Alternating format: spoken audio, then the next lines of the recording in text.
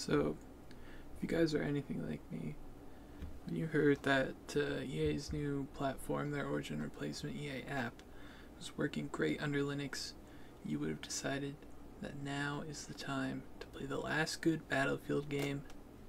I'm of course talking about Battlefield 4, but you may have encountered an issue where its integrated anti-cheat, punkbuster, is throwing errors and kicking you from lobbies. So in this video I'm going to show you guys how to resolve that issue.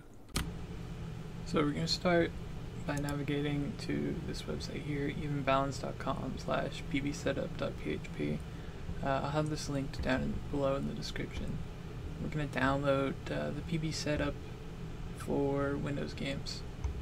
And once we download this, we'll end up with this zip file here. Just go ahead and extract it. And we'll end up with this executable. So now that we've downloaded this executable, we're going to come into Lutris, find the container for EA Play, and then click here next to the wine icon and select Run exe inside wine prefix.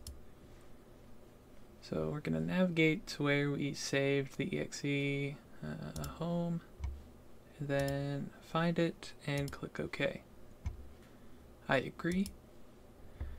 And then, so if you're encountering this issue, more likely than not, nothing is going to appear here. But if you notice, we can come up here and add a game. So we're going to do just that. So we're going to select Add a Game.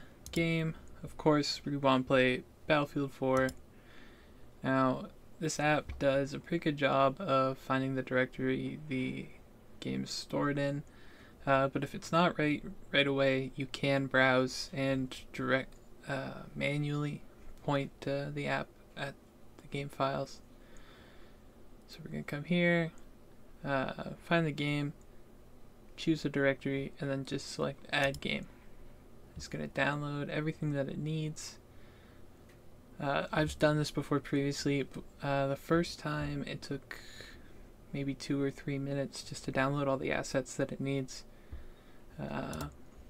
So now that all that's done, there's nothing left to do but enjoy a nice game of Battlefield.